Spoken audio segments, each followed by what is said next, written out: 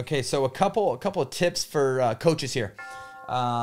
Something that I used to use in tennis, and something that I would use still if I was teaching a lot of private lessons in my area, is for example, like let's say I had 40 privates in 1 week, right? 40 freaking privates is a lot of privates. That's like essentially 40 presentations, right? 40 different presentations, that's a lot. right? So if you try to reinvent the wheel on all 40 presentations, towards the end of the week, the level of teaching will not get good. Okay, if that makes sense. So something that I used to do is I would have one theme for the week. Now, granted, if Sally comes in and Sally wants to work on her offense, I'm not gonna have Sally like use the theme that I've been using all week. So, for example, let's say I've got 10 privates on Monday, 6 on Tuesday, and 10 on Wednesday. Right? I got 3 days of just packed lessons. I'm gonna stick to one theme. And with that being said, I'm going to tie my lessons around defensive tactics or defensive fundamentals, where it's going to be a lot of transition work. It's going to be a lot of stuff where just my student has to learn how to scramble, or has to learn how to neutralize. But I think if you can stick with one theme, for me, my level of teaching and my drills and how creative I was got a hell of a lot better towards the end of the week. No, for sure. Got a lot better. And the drills and the teaching that I did on Monday, not only did I do them on Monday, but I did them on Friday, and they were twice as good on Friday. Why? Because I'm like in the mode of teaching the same stuff, and with that, I guess just having the mindset of like, being under the umbrella of talking about defensive tactics, I got a lot more creative throughout the week, and I was able to use different keywords that register differently to people.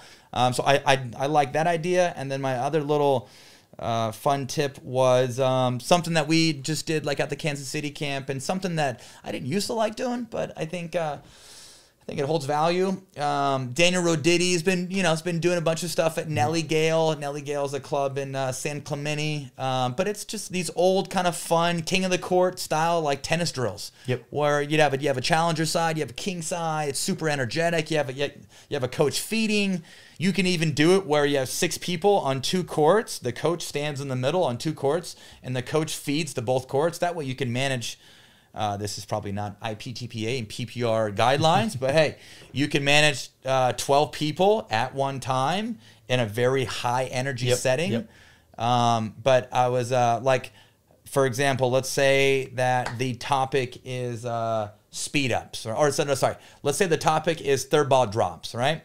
So let's say that the challenger side is back at the baseline. There's 4 people back there, 2 people up, and then 2 people back behind them.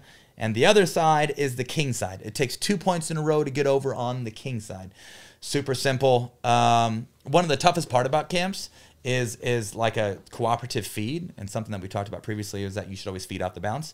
But in this particular exercise, we have a challenger side, we have a king side. The challengers basically play 1 point. If they win the point, they stay in. If they win both, then they're over to the king side. But I just feed in a return. They have to hit a drop, and then we just play it out from there. And then what's cool is that if they win both points, after they win both points, and they're coming around, you can even like call out 3, 2, 1, and just keep it fun, keep it, like keep the energy high. But I've been using that like team game progression.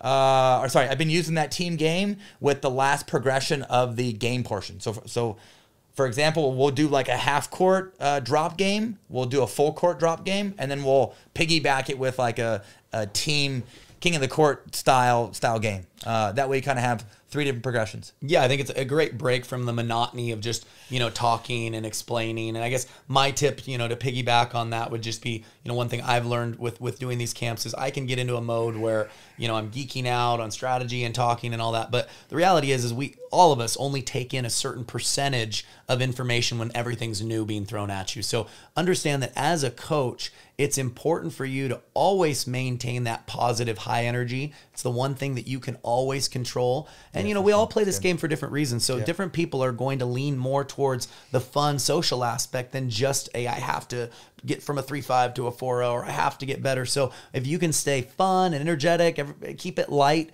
at times, that'll help you relate to everybody rather than just falling in love with simply, you know, working on the drill and explaining everything. So I think there's a fine line where as a coach, it's your job to bring and maintain that energy at all times. Yeah, it's so true. And, you know, there's plenty of pros out there that think that just bringing their presence and showing up is good enough. Yeah. And I'm not going to lie, I would rather take energy and effort over somebody who is very qualified, that just thinks that they're overqualified and that just simply shows up. Yeah, like a monotone qualified. For sure, That's not going to do it for anybody, right? I mean, so you want to bring a certain amount. And I think I've said this before. I don't have the natural charisma. I'm not the natural extrovert that Tyson is. And I know I can fall in that category of being more of the professor or geeking out. So I make a conscious effort every time I teach a camp, every time I teach a lesson, to bring that lighthearted self or side of me, because I think it's a little bit more relatable. So if it's not something that you are doing, know that it is possible. No, for sure. And I mean, if you've taken a camp from Kyle,